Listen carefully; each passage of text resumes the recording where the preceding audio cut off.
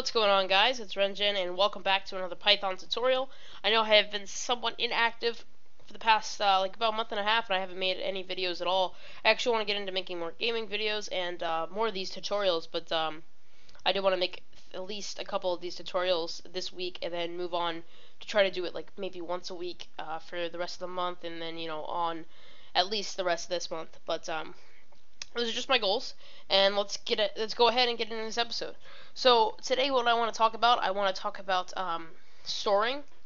Sorry, I always get this mixed up, storing and sorting. But we are going to be sorting, and we're going to learn about tuples. Now, both of these branch off of our knowledge of lists, which if you need a complete refresher, you can go back and look at those tutorials. I could put a link in the description, but as of right now, it's not like too imperative that you know everything about lists. It's just kind of a little thing to do with lists and a little function, and then a little mini sort of type of list almost in the list subcategory. So let's go ahead and let's make a list, since you are working with lists. Let's call it L1, and let's go ahead and put our brackets. To remind you, put our brackets there for list. Excuse me. So let's enter some numbers. We'll have them unordered. Let's go 65, 32, and let's do one more, 74. So, obviously these are unordered, and this is where I want to, this is where the whole point of this episode, well, half the point, is coming from. In case we wanted to sort these variables, so say like ever you need to change your variable, I don't know, maybe an example of a high score, where you get a new high score, you enter it in the list, but then you need to sort it again. So, because obviously you're going to want to show the high scores, number 1, number 2, number 3, and so on. So you need to sort the lists again, and then, print the list, obviously. So, in order to do that, obviously, you would do the whole adding to list and all that. But after that, we would actually need to sort the list so that it is chronological. I don't think it'd be chronological, but it'd be in order. Let's just go with that. So, we're going to use L1, which is the name of our list, so it's just going to be like the list name, right, dot, so in this case, L1, dot, sort, and then empty parameters, because this is a function. Dot sort is actually running a function, and it didn't work. Just kidding, it worked. Right now, we just ran the function, we didn't tell it to print anything, we didn't tell Python to do anything, we're just like, yo, sort this stuff. And it's like, alright, got it sorted. I'm like, well, where is it? So you have to type in L1 to get your values back, and bobbity bing! There you go. 32, 54, 65, and 74. Now this is basically just a little trick that can come in handy. Good thing to know. And another thing that I'm going to show you tuples. Now tuples are very similar to a list. They're almost the same thing, but there's one difference. It's that you can't actually change any of the values in tuples. You can't add either. You can't subtract numbers or digits or strings, anything from a tuple. You can only do that with lists. So the way you write a tuple, let's go tuple name, and we'll go equals. It's actually pretty similar. It's just bam, bam, and there you go. Oops, I want to do that. Okay, there we go. Tuple name, return our values, and bada bing.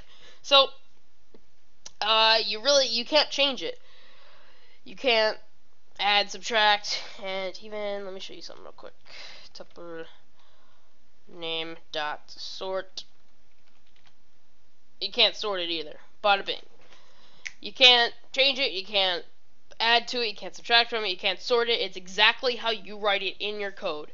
If you write 2561, it's going to stay 2561. It's never going to change. It's, it's history. Never changes. But lists you can change. I don't know if I overemphasized that point there, but it is definitely something that is, comes in handy to use, that, a list that you can't change. But just remember, it's a tuple, and it works almost identically to the list, but instead of using the straight brackets, I don't even know the technical term for that, but these little doohickeys, instead of using those, you use parentheses. So just remember that. And to go over what we did, we have L1 right here, the list, and then L1.sort, and then we just did L1, and that gave us our values back. which are now sorted because we ran the L1.sort function. And we have tuple name here. Obviously, it doesn't have to be called tuple name. It can be called whatever you want. Just be, blah, blah, blah, blah, blah, equals. And then we have the equal sign. Just, probably didn't need to point that out, that there was an equal sign. But notice the parentheses that, constitutes it as a, what's it called? Tuple. There you go. The word escaped my mind. And we tried the sort function on the tuple, and Python just said no. It's like, no. Just no. And we're like, okay. We kind of have to deal with that. So, that's all for today's episode. And I know it was short. I know we didn't go over a lot, but just a couple little mini tricks. I will probably go over something more in depth in the next episode, or I might go. I'm thinking about doing like a project or something like that, where I go, okay, let's start here. Let's do this. Maybe something with math. I don't know. Maybe maybe a little project series. I don't know. I don't know, but do you know? I don't know what I'm asking here. I'll just end the episode. Thanks for watching. Don't forget to rate, comment, and subscribe. Definitely comment if you're in need of some help. I can definitely help you out. Notice I am using 3.3.2, and there's actually a big difference well, not a big difference, but there is definitely a difference in 2.7 point something, but it's 2.7. I have 3.3. But in 2.7, there's the thing like raw input, which you don't have anymore in 3.3. We actually have just int input, right? So some of the syntax has changed, so just keep that in mind when you go ahead and try to look at these episodes, because I know a lot of the comments I get, I'm not saying I'm annoyed or anything, I'm just saying like that could be one of your problems, but a lot of the comments I get are saying, oh, I try this and try that, and they end up using 2.7, and I have to go, yo, kid, gotta use raw input. But thanks for watching again. I hope to make some more episodes in the future, and I definitely hope to get into some more gaming videos, because those are pretty fun to make. Not to say that these aren't fun to make, but I rambled on long enough. I'll let you guys go, and thank you for watching. Have a nice night.